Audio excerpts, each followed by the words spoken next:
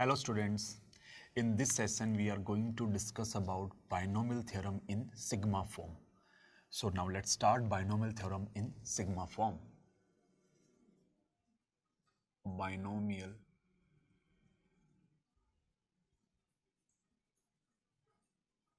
theorem in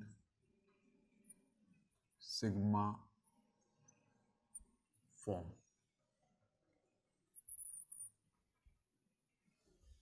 सबसे पहले हम न्यूटन्स बाइनोमियल थ्योरम से बाइनोमियल को एक्सपेंड करते हैं, बाइनोमियल टर्म को, that is x plus Y raise to n. इसका एक्सपेंशन क्या था? nc0 x raise to n plus nc1 x raise to n minus 1 into Y raise to 1 plus ncn minus 1 x raise to 1 y raise to n minus 1 plus ncn y raise to n. ये अपना binomial expansion है कौन से term का? x plus Y raise to n का.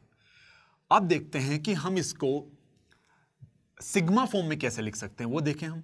तो sigma form का अगर हम बात करें तो हम ऐसा लिख सकते हैं कि x plus Y raise to n equals to sigma r equals to 0 to n ncr x raise to n minus r into Y raise to r.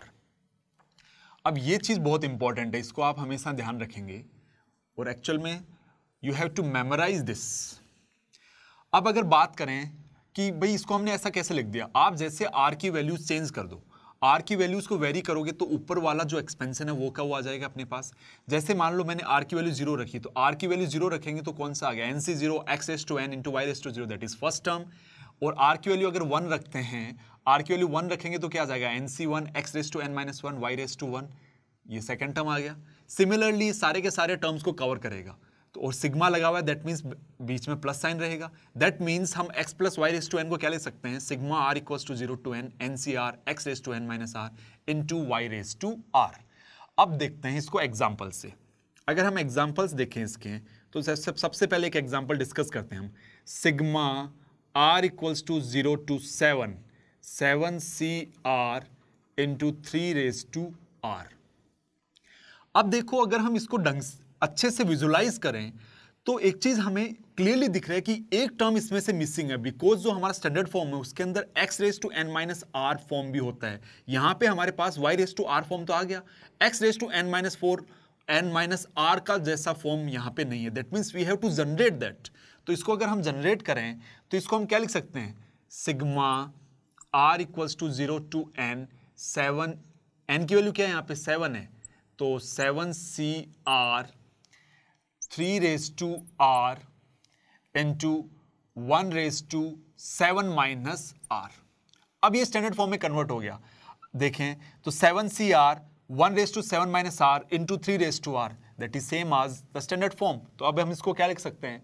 This is equals to x की value क्या है यहाँ पे? 1 है, सो 1 plus y is 3 और n की value क्या है? That is equals to 7. सो ये क्या आ जाएगा? That is equals to 4 raise to 7.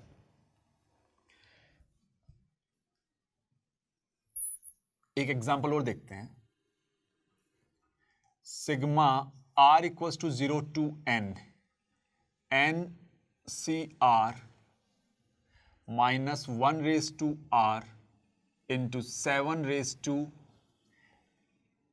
n minus r into 3 raise to r, ये रहेगा.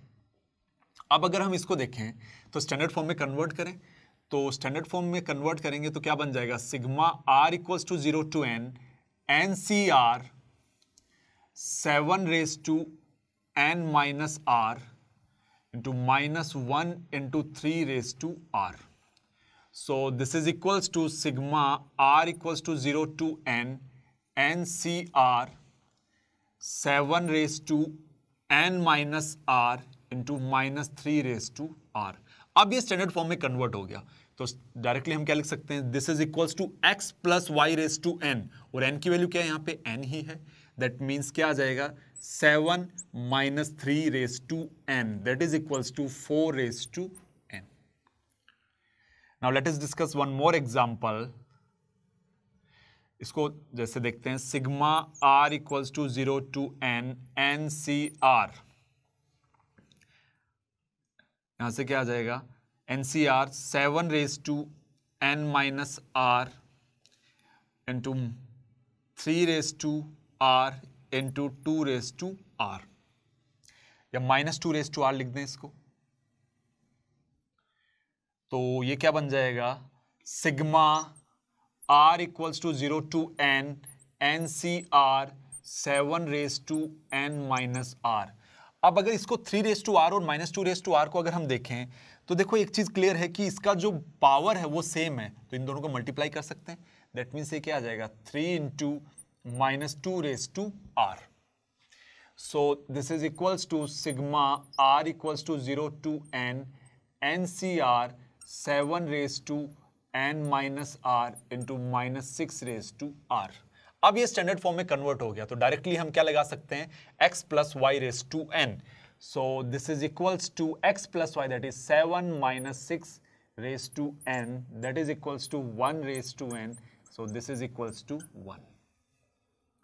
सो ये बेसिकली हमें ये चीज़ याद रखनी है कि कोई भी बाइनोमियल एक्सपेंशन को हम सिग्मा फॉर्म में भी लिख सकते हैं।